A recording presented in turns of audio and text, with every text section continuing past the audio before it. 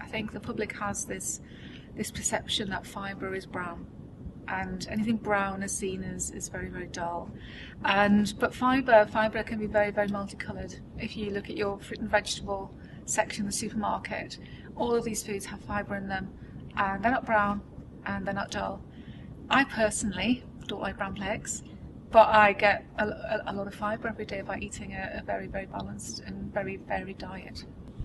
The reason we often, or it's believed that cereal fibres are often seen as more protective possibly than fruit and vegetable fibres, might relate to the different types of fibre that you can get. So fibres can be seen as either an insoluble or a soluble fibre.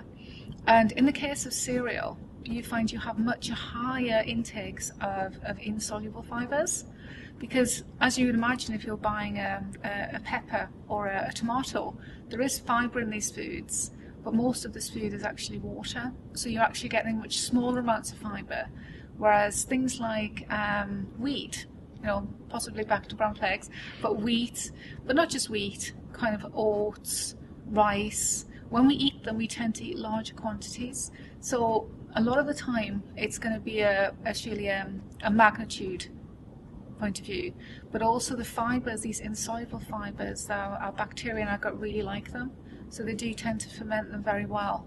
I think what we're seeing now within the food industry is a lot of food fortification, and you'll see that on the supermarket shelves. You'll see that fibre has often been added to food.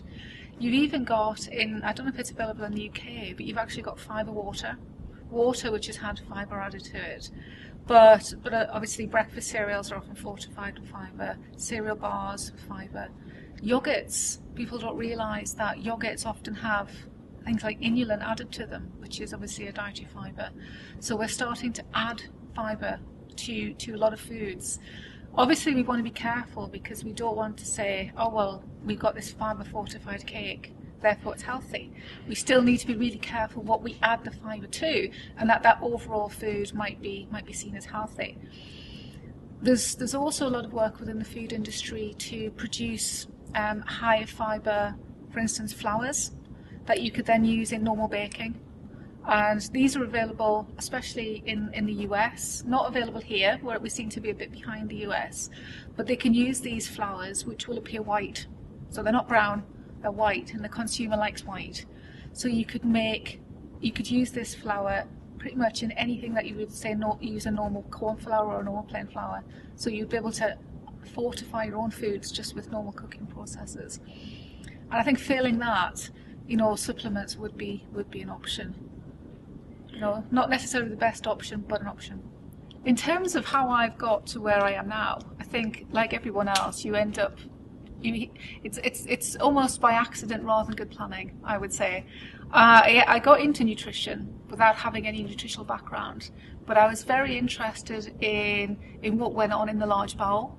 I came from a family where we have a very, very high incidence of colorectal cancer.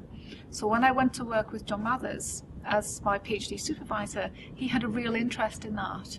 And also we were investigating sort of metabolic function in patients who'd had surgery, which would encompass surgery for colorectal cancer. So I had this sort of family interest in bowels from a very early age.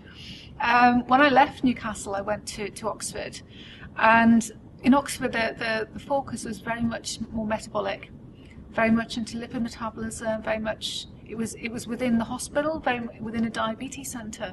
So I got a much more interest in how you'd link this bowel function in with type 2 diabetes. And the fibre story kind of just happened out of that, because fibre was something that would link the bowel to diabetes.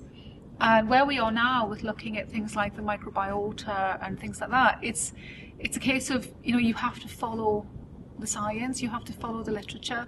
And I couldn't imagine sort of a few years ago that we'd be looking at gut bacteria, but we are. So I've no idea what we'll be doing in 5 years' time. You can't really predict it. But it is very interesting. And in terms of the future, I think there's, we need to understand more about what happens in patients. We know a lot about diabetes prevention, but we have millions of people with diabetes, and we still have no real concrete evidence about what they should be eating, and whether the microbiota is of any relevance to them at all, or whether it's going to turn out in the long term to be a bit of a red herring.